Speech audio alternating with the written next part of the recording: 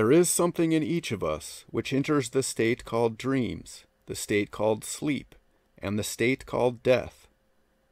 No understanding whatever can be had of the states into which we pass, and from which we emerge, save under the idea that there is an ego, a thinker, a perceiver, a knower, an experiencer, who enters the states and re-emerges therefrom, and that this ego, the real man, retains his integrity throughout them all. We are more than any of the states we enter into, no matter how highly we may have considered any of those states. Even if we imagine that we have reached, or can reach, the highest state of intelligence and action, that which we call the divine, it is we who enter it. So an understanding of the states into which we go cannot be had until we recognize that there is that in us which goes through them all. Then we must try to understand what that something is, and in this endeavor begin right where we now are. We cannot start from any other place or position than where we are at any time. What do we find, then? That we are a continuing identity. We have passed through many changes from birth up to now, but our identity has not changed, no matter through what changes it may have passed or may pass. When we get this fact firmly fixed in our minds, we will have reached the point of understanding that there is an immortal nature in each of us, that it is divine in its essence, not subject to change, for it is changeless. The dreaming state we enter just as we let go of the body, before we pass into the state of dreamless sleep, and on awakening is, again, the transitional state, into which we return before resuming waking state in the body. We know that we have all the senses in dreams, although the body is quiescent, and the sense organs are not in use. We can see and feel, we hear, talk, and act, just as we do in waking state, without using the physical organs associated with those sensations and actions. This shows that we are conscious, alive, existent, although the body knows nothing. We know further that our identity is not disturbed by entering dream state. It is we ourselves, and no other, experiencing that state. Dreaming state is known to be a very short state as contrasted with the waking state. It is known that we can dream and experience through what seems to represent a very long period of time in the dream, though the state lasts but a few seconds by the clock. There is a portion, by far the greater portion, of the night's rest, which is only known to us in waking state as dreamless sleep. This is merely the slumber of the body. The body is then almost as if one had left it entirely. Yet the entity must be in contact somewhere, for he is existent all the time, and is conscious, the same identity. Were this not true, we would not wake, or on awakening, there would be a new being altogether. Further than these ideas as to dream and sleep, Western psychologists have not gone. They do not know what was known ages ago, and what is known to some today, that the ego, the man, the thinker, is more fully occupied, more his real self, during the dreamless slumber of the body than at any other time. So it was said that the daytime of the body is the nighttime of the soul, and the nighttime of the body is the daytime of the soul. When the body sleeps, the real man is most active, with the greatest degree of intelligence, but thinking and acting on another plane altogether, in a different state altogether, from any known to us in ordinary waking human existence. We know nothing about sleep, although we say that we experience it. What we know is that we are getting sleepy, that is, that the body is growing exhausted, but sleep never comes to us.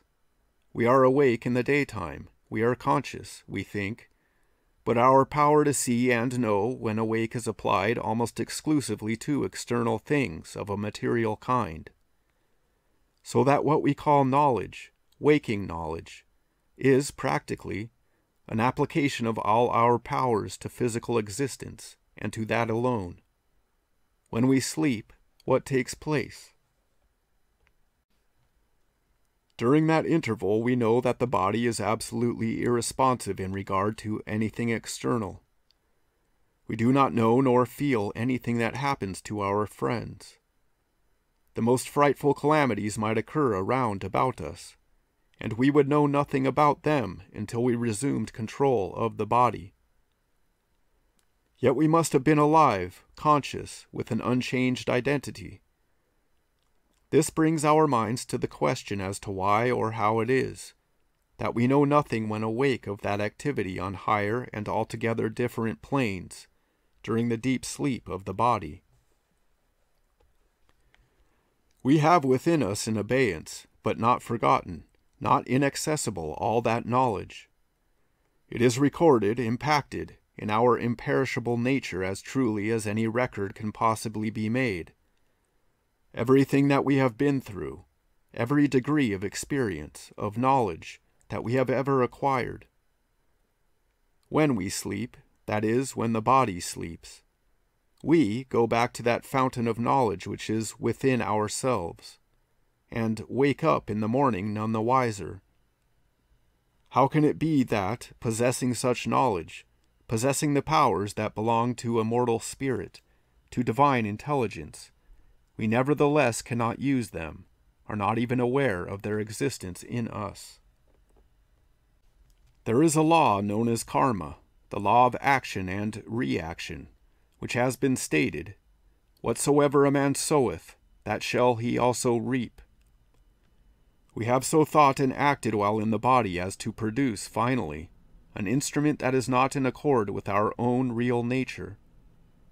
We have put the power of our intelligence upon a consideration and use of material things, things that appertain to a lower state of being than our own, and so have become involved in them. The brain that we use is responsive almost entirely to these lower ideas, so that when we return into it, upon awakening, there is nothing in that brain which will take the slightest impression or record of those states of consciousness through which we have passed. If we are beings who have passed through higher states during sleep, how are we ever going to regain a knowledge of these possessions? If we are told that we are divine in nature, not earthly, that we have an immense past, that we have planes of consciousness higher than this and powers of action on those planes, what does that do for us? What does that impart to us? What does that arouse in us? Does it not make us look at life from a different standpoint than the one we have hitherto been accustomed to take? Everything that we do in life, every result that we experience, is governed by some attitude of mind which we hold in regard to life. If one is an atheist, let us say, or a materialist, who thinks that life began with this body and will end with it, then all his thoughts and acts will be on that basis. But if he changes that idea, as he may, for the idea that he is immortal in essential nature, then that of itself begins to work a transformation. It is not what we go through that counts, but what we learn from it. Knowledge is what we should desire, not comforts nor station. We desire to know, for in knowing we perceive the right things to do, the right thoughts to hold. As we are thinking all the time, we are thinking either good or evil or indifferent thoughts. Our actions are good, evil, or indifferent, according to our thoughts. If we begin to think aright, we give direction to that spiritual force which is the very essence of our nature. Let a man think aright. Let him think and act unselfishly, and just so surely as he does that, he opens up the channels of his brain to a greater and greater perception and realization of his own nature. When he reaches a certain point, he is able to perceive that whether the body is awake or asleep or dreaming, or whether the body has passed through the state called death, there is no cessation for him. Supposing we were able to pass from waking to dreaming, from dreaming to sleeping, from sleeping to death, from death to rebirth in another body, and able to go through all these states and changes without a single break of memory, so that we could not only carry the memory intact from lower to higher states, but bring it through with us from higher to lower states, through every plane, bringing back the knowledge into this or another body, what would we be? Then we would know just what we are. We would know the relation of this plane to every other. We could read the hearts of men. We could help them to take a greater and higher stand. We should no longer be deluded by the ideas which impel the majority of men. We would no longer struggle for place or position. We would struggle only for knowledge, for possessions of every kind, in order that we might be the better able to help and teach others. We would sojourn with Deity all the time, whether in a body or out of it. It is to arouse man to an understanding of his own nature and to the right use of his powers that Theosophy has been brought to him again, as it has been brought in period after period by those who are greater than we are, those who have passed through the same stages we are now passing through, our elder brothers, the Christs of all times, the divine incarnations. It is they who come to remind us of our own natures, to remind us and to arouse us to action, so that what we really are may be known to us and expressed by us here, on this lowest physical plane, on which we are working out our destiny. A destiny made by ourselves, a destiny which can only be changed by ourselves, by the very power of that Spirit which we are. No one can know anything for another. Each one has to know for himself. Each one has to do his own learning.